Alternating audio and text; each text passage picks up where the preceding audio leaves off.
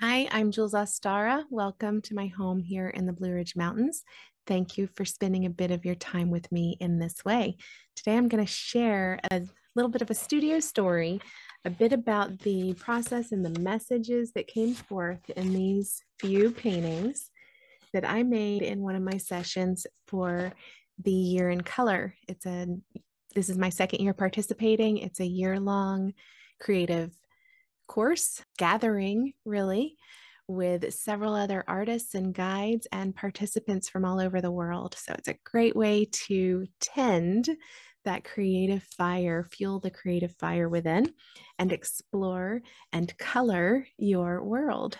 So these are a few that I created in that. I was exploring playful patterns and made several pieces of paper, decorative papers that could be used in collage or for art journaling or other mixed media art. So that's how I used them. This is sort of like an art journal page that I created first, playing and exploring with the different papers that I had made in the first part.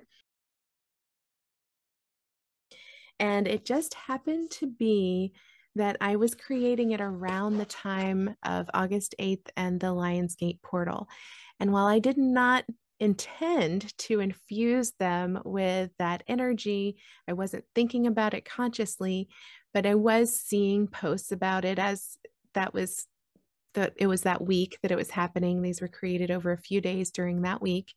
And it was something that I hadn't really given much attention to before. So I did read a little bit more about it and learn a little bit more about it. So it might have been on my mind in the background, even though I was spending my time and energy and attention on finishing up and wrapping up what I was preparing for that course and these projects. So I did not intentionally do so, but I saw afterwards how this one sort of has like a sphinx-like shape here. And I don't know if anyone else would see it or if I would have ever seen that, if my eyes had put that pattern together to, like in the cloud game where you're seeing different things. I don't know if I would have seen that if it had been created at any other time of the year.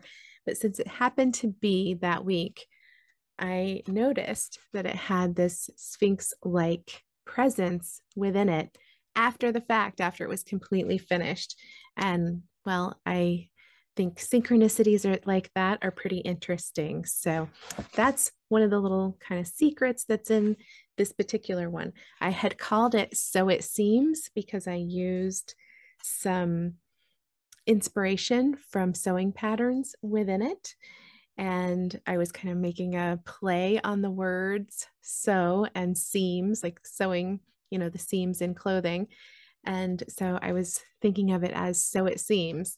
And that is even interesting to me with the Lion's Gate energy and portal as well, and how different people have different ideas about how things appear and how they seem.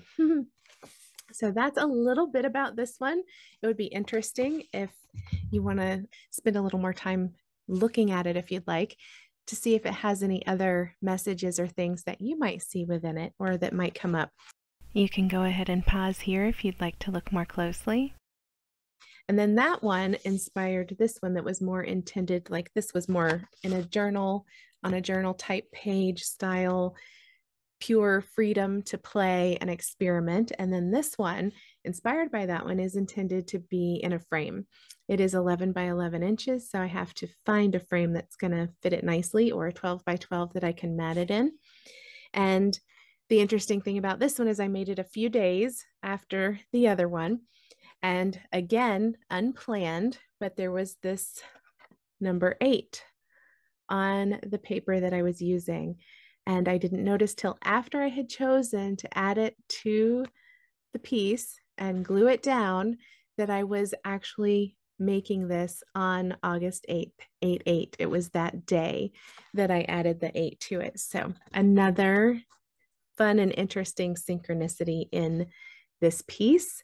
And there's lots of other things that I love about it and that it could kind of mean and communicate to me. Some things just about the waves, because I had been swimming in the mountain lake near my home other things about kind of like how we travel through time. And so I think I called this one non-fungible time because it has this feeling. I was thinking of NFTs and non-fungible tokens and a play on that to call this one non-fungible time. And the 8 reminds me of an infinity symbol. And here they're turned on their side, more similar to infinity symbols. And then this cyclical way of traveling through life and time and seasons and changing seasons. And even down here, we've got these kind of circular things that could represent cycles. And so that's how it got its title. And again, if you'd like to explore them further, you can pause here. I'd love to hear what you would call them. I should have maybe asked that before sharing what I called them.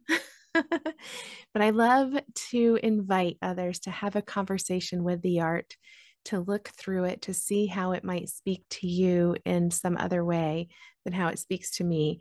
And it's been really interesting to hear from others when I've put things out like this out in other courses or other posts, and to get to hear what you would call something or how it makes you feel or what you see within it.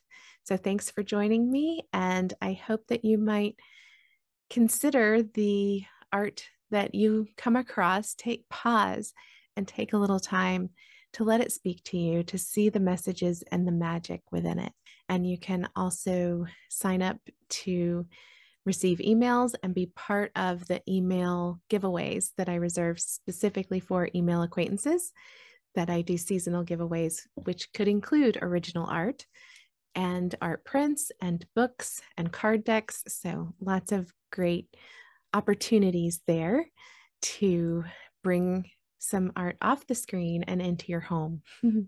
If you'd like to watch the process to see how this was made, or maybe even make something similar yourself, you can join us for the Year in Color online course with a full year's worth of creative sessions, 52 creative sessions. There's a free sampler session you can enjoy, and if you missed the sampler session, it's still available to start anytime and go at your own pace.